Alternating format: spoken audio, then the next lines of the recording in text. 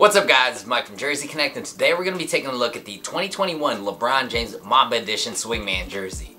If you were like me and bought the pre-order, it was a nightmare. Fortunately, of course Nike would have it in stock because they make the jerseys, but the way they distributed it like throughout other retailers was a mess. Initially, I bought the pre-order at Fanatics.com in July. The NBA store also had a pre-order in July as well, but those two big retailers that actually partner with the NBA did not have them in stock till like a couple days ago. So they're starting to ship it out now. But my local malls, they had a Shoe Palace that had it in stock, and it's kind of like Foot Locker, but weirdly enough, like, I don't know, some of these local malls had it. Weird. I don't know how it got distributed, but it looked like a whole mess. With pre-orders, sometimes these things do happen. It's not always going to be perfect. Sometimes it's smooth release dates and things get out so quick. Sometimes it goes the other spectrum where it gets released and then it gets pushed back. And you know, it happens in shoes, it happens in any type of pre-order situation. So if you've ever worked in logistics, you have to keep, it's not always a perfect ship, let's be honest. So, you know, if you did get the pre-order, at least you've locked yourself in and, you know, you for sure have a jersey coming, rather than you missing out on anything and then paying double, triple on resale prices. So, it just depends on how you look at it. In today's video, we're going to take a look at the 2021 version of the Mamba Edition jersey. Initially, when it released a couple years ago, these things sold out so quick and they never restocked. So people have been waiting for Nike to re-release these. Finally got them in stock. So I got it at Nike.com for 110 bucks. We'll go ahead and unbox the jersey, take a closer look at the finer details, and hopefully help you decide if this is something you want to purchase yourself. So if you find this video helpful or entertaining, an easy way to support the channel is just by hitting like, hit subscribe, and hit that notification bell, just so when I drop new videos, you don't miss out. Let's go ahead and get into it. Right here, we got the first look. Boom, look at that. You got LeBron James. Look at the jersey base. You got that Mamba skin base. And right here, we got the front, the Lakers. Man, the purple and gold. Then you got the black Mamba skin. Super sick. Tribute to Kobe Bryant. RIP. But let's go ahead and take a closer look at it. Starting off at the collar, you got that rib material. You got the purple and gold. Switches over to purple and black.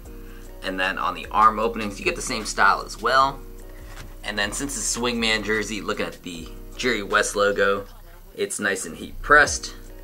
But look at the jersey base. You can see the Mamba skin. It feels like your pretty prototypical Swingman jersey material on the base. But they have these like designs sublimated onto the jersey to replicate the Mamba skin. Super sick. And then you got LeBron James. You got that gold. Well, it's kind of like yellow. Nice and heat pressed. LeBron James. Then you go to 23. So if you follow basketball, he's not going to be wearing 23 any longer. He's going to be changing it over to 6. But on this jersey, it's going to be 23. Then we go to the bottom right. So Nike's making a little change. So on the bottom right corner, it says dry fit. It's a little touch, just a little detail, but it's a little heat press piece. And that right there, guys, is the back of the jersey. And on the front side, you got the same style for the collar, sublimated colors, arm openings, same style as well. And on the neck label, they're just making little changes this year. So you got the NBA logo, the Nike swoosh, the font right here for dry fit. They just change up very slightly of how it looks to previous years. So 44 medium. You got this little logo. I'm not sure what that logo is. If someone knows, let me know. And then you got the retail tag. So now they use a kind of like recycled cardboard, 110 medium. It's like less tags than years prior. Probably gives the dry fit material. NBA store, retail tags with the holograph. So that's it. On the Nike swoosh, you got that gold or yellow, nice and heat pressed. It really pops on the Mamba skin, the black and the contrast and colors. That is dope. Then we got Lakers, one heat press piece that goes across the chest. Then you got 23. Like I said, not gonna wear 23. He's gonna be wearing 6. All heat pressed. And then when we go to the jock tags, so you got Swingman, you got NBA Authentic, 44, which is a medium, and then you got the Nike swoosh. And then we got the retail tags, the wash tags. Made in Thailand, you got the Nike codes, and then quality control number right there.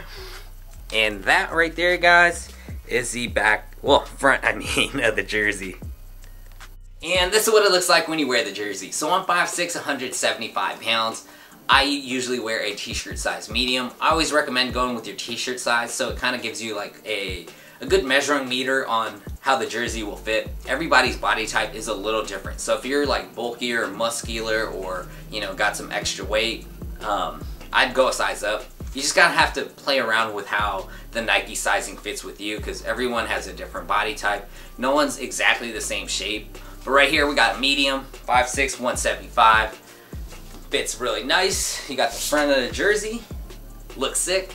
Side panels, you got nothing on the side. Then you got the back. You got LeBron James. Flop. That right there is my best version of a flop. I almost killed myself. I almost ran out the door. But off the bat, it feels like your pretty standard Nike Swingman jersey from years prior. The jersey base is the same. If you've ever watched my video where I tried out the Youth Mamba Edition jersey, that's before they even released these. It's pretty much the same materials. The design just looks amazing. You got the snake skin, and colors really pop with the purple and gold on the black.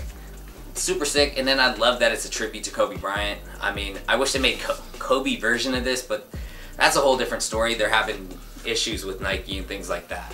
With this, nothing really changed on the jersey. I mean, you got the little touches, little details that they tweak year to year, like the neck label and then having it say dry fit on the back, the retail tags, but it's pretty much the same jersey, just little tweaks here and there. It looks like they probably mass produced this one. They had like more quantities than compared to the last drop of it, so that's probably a good sign, especially if you're a LeBron fan, or if they have the other Lakers in the Mamba Edition jersey. So that's a good sign, because that first time that it dropped, it just disappeared off the map, and then resale prices were ridiculous. Like a couple months ago, before they actually released these, like in the beginning of the year, I was seeing like this style of jersey, just a Swingman, for like 400, 500 bucks and up. So now it's your opportunity to go get one and just lock it in and just have it for the rest of your life. What do you guys think about the jersey? Let me know in the comments below, and thank you again for watching, and on to the next video.